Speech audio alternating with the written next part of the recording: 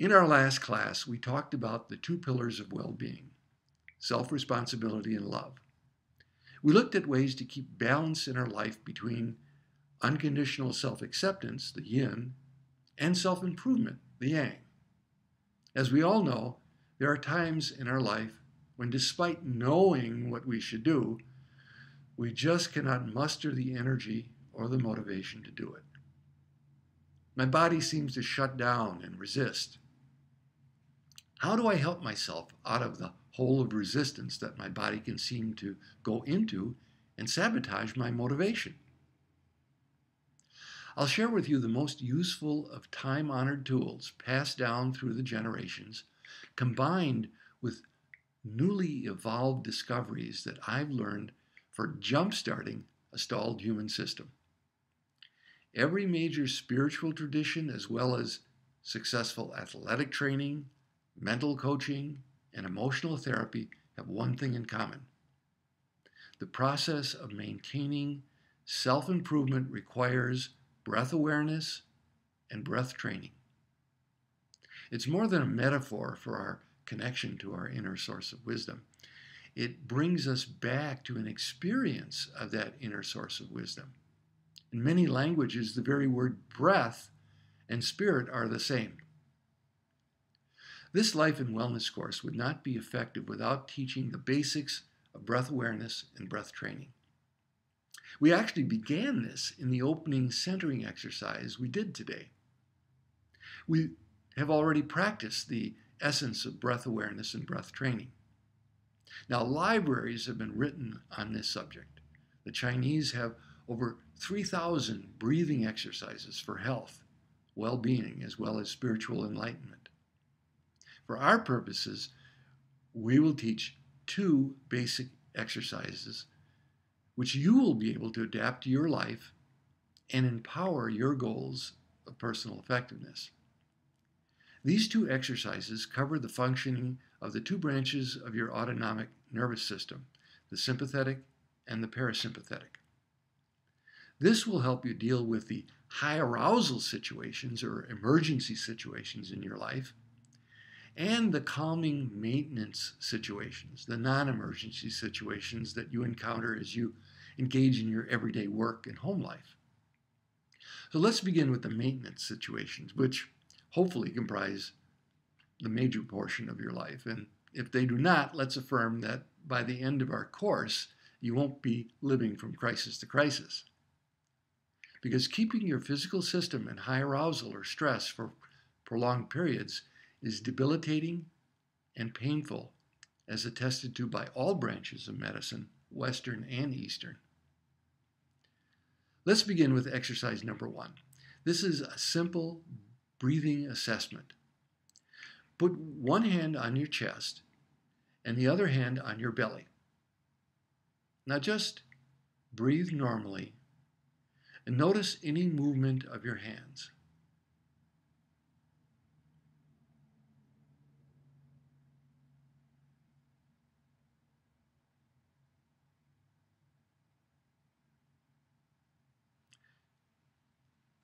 If your belly hand goes out on your inhale and in on your exhale, with a little movement of your chest hand, you have normal breathing pattern. If your belly hand goes in on the inhale and out on the exhale, you have a reversed breathing pattern. If your chest hand is moving the same or more than your belly hand, you're doing chest breathing. Now, if you have reverse or chest breathing, the next exercise may be more challenging for you, but extremely important for your general health and sense of well-being. Let's look at handout 1 for this class. On it, there is exercise 2, belly diaphragmatic breathing. I'm going to ask you to sit comfortably and uncross your legs and arms. Now, once again, put one hand on your belly just below your lower ribs. And focus on your hand raising as you inhale. Let go of all other concerns for the moment and just attend to this while you slowly exhale and notice your hand lowering. And just stay with this a moment. Even if you cannot feel this, begin by imagining it until it starts to happen for you. Count the seconds you take for each inhale and the seconds for each exhale.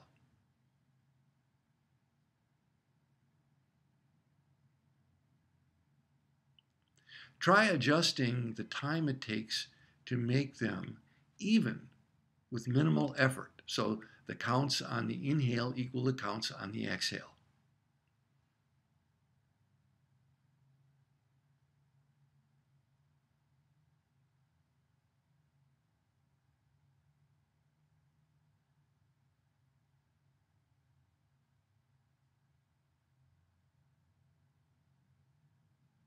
Once you have comfortably done this, try extending the inhale and the exhale a few seconds. Try a bit longer count on the inhale and exhale. Now do the breathing as effortlessly as possible. Do not force it, especially on the exhale. Let the air fall out rather than just force it out.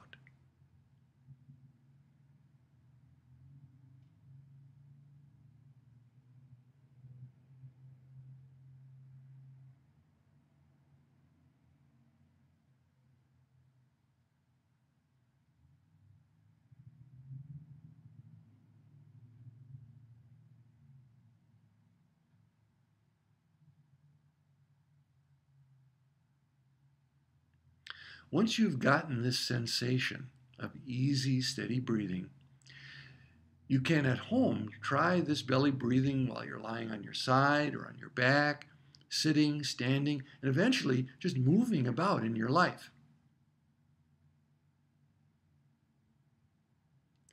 If in your life you check your breathing occasionally at work by putting your hand on your belly and letting your breath become more increasingly natural and effortless, you will experience a change in the quality of how it is to be at work.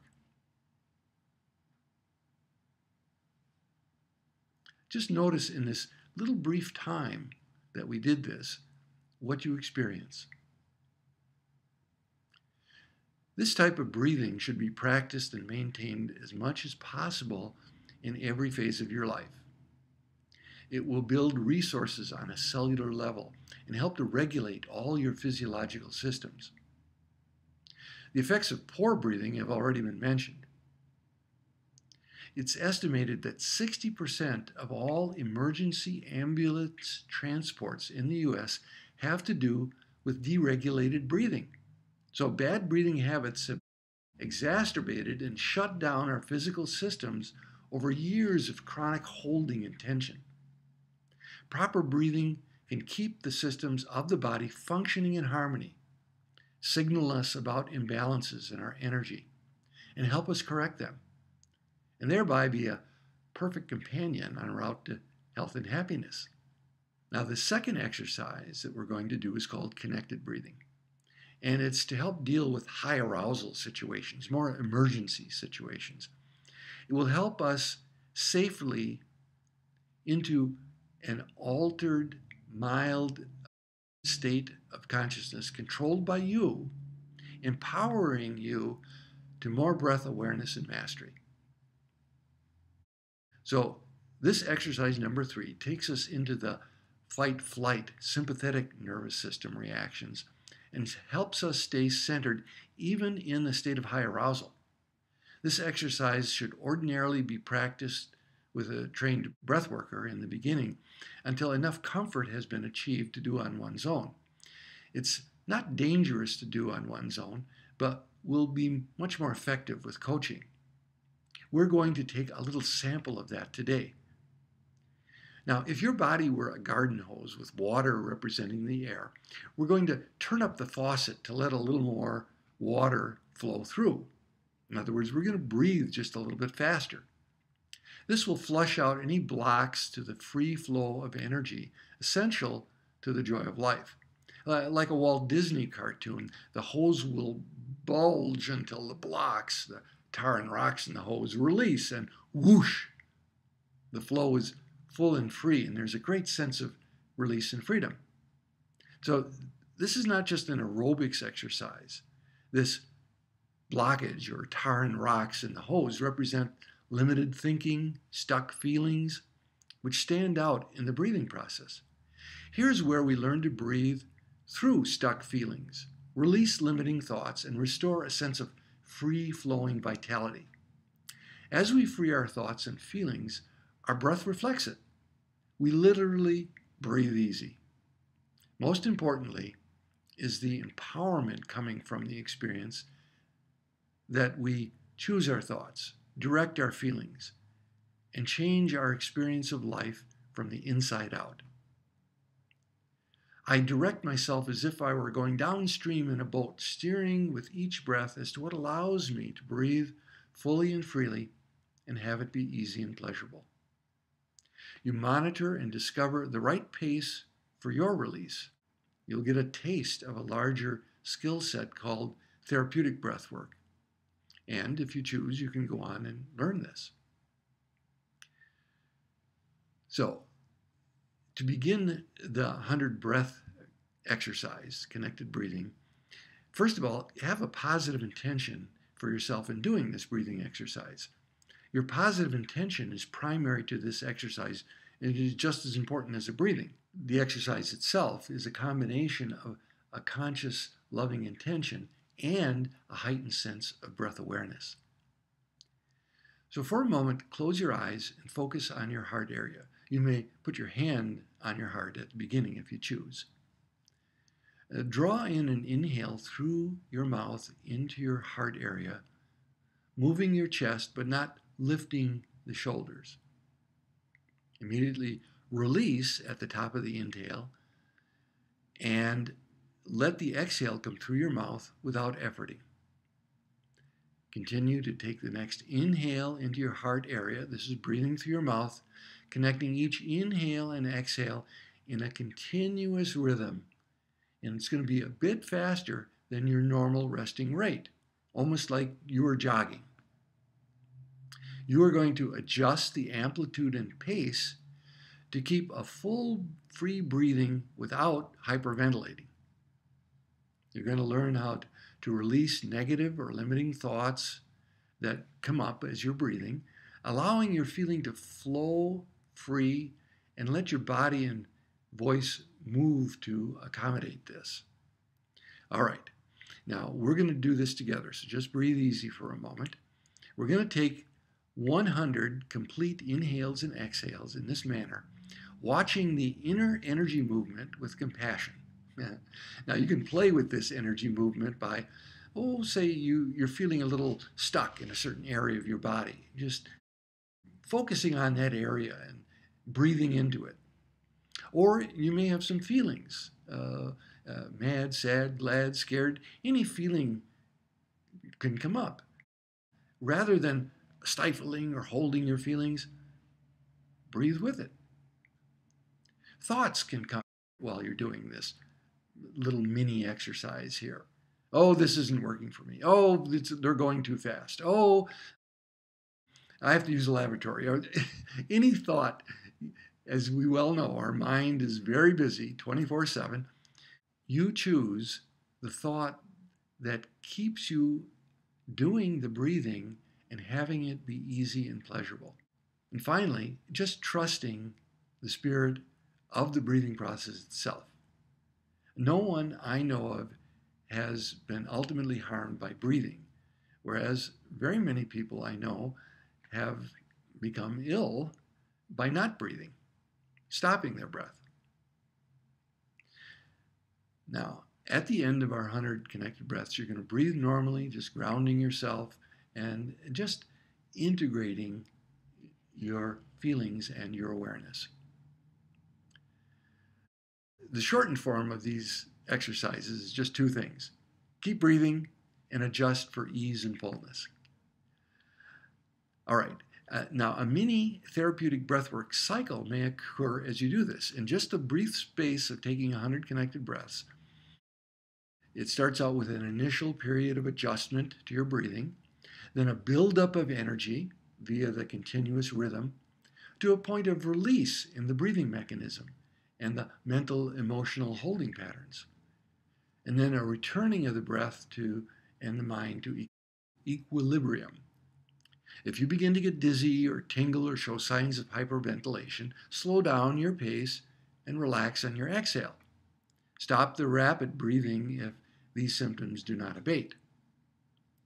So it's important that you go at your own pace here. Now, I'm going to do this exercise right here with you, so you will have the opportunity, just as you're watching this video, to do the exercise. Now, you may go faster or slower than I'm breathing, or the same as me. It's important that you choose your own rate. At the end of your 100 breaths, take a deep sigh and just feel the state of your body. Okay? Let's close your eyes then, focus on your breath, and let's begin together.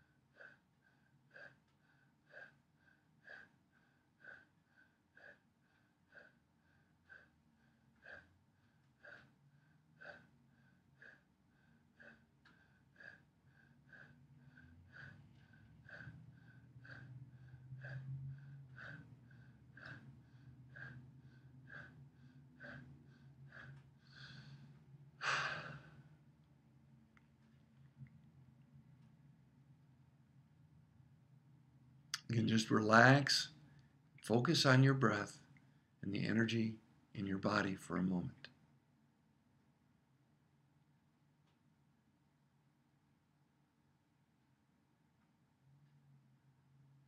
You might indeed feel a bit more energized. You have increased the energy in your body. Now, I'm not suggesting that this is something that you should do continuously. The skill involved in this exercise is to energize and acclimate your body to higher energy levels through releasing any mental or emotional or physical holding patterns. Anything that you have holding going on, physically, mentally, or emotionally, is going to stand out like a sore thumb when you try to breathe that way. You can practice and learn to let go through a cycle on your own. And if you discover a major holding pattern, negative self-image, emotional blockage, or physical frozenness or pain, you may want to consult a professional breath worker to coach you through the process of release and retraining your breathing, thinking, and feeling patterns.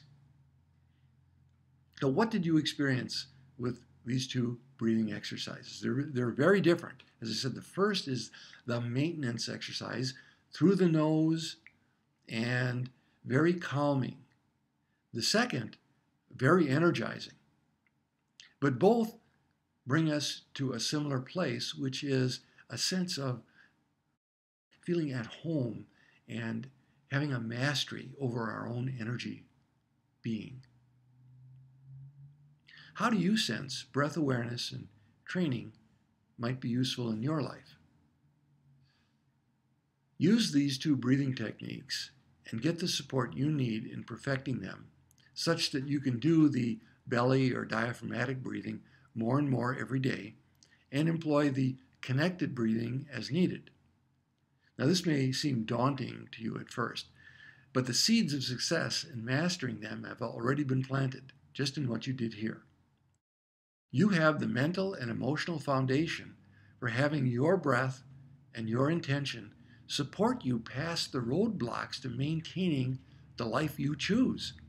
These are tools in your toolbox that are free and portable and with you every day.